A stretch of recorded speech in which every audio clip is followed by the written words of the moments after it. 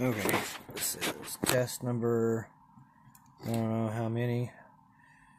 I got 400 volt, 220 microfarad capacitors here.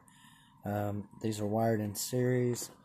I've got this bridge rectifier going to the middle tap of those where they're the two capacitors wired together.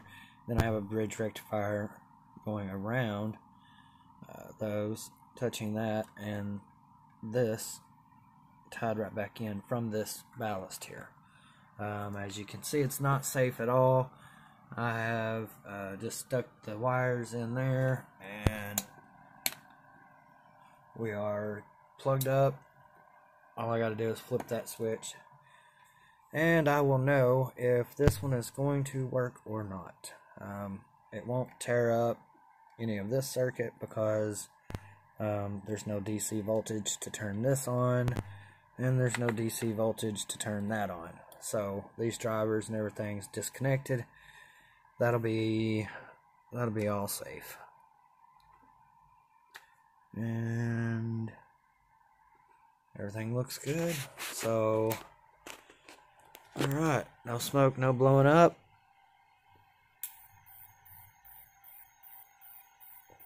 Whoa. You hear the capacitors? Oh, it's working. Oh man. Okay, turn it off. Any heat? Man, I don't want to touch it. Touch that and it's liable to kill me. Literally. So, just maybe discharge it. Oh, that's a good circuit.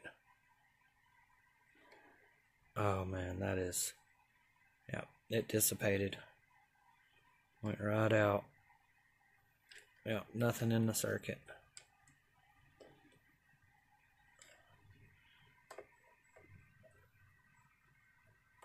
Yeah, okay. Everything's still cold. Oh yeah, everything's still cold. That's freezing cold, but it wasn't really on long enough to... Okay.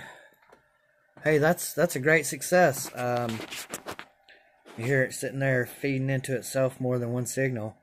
That's high frequency, high voltage going into there. Awesome. Yeah, today has been a great day. Miss you guys.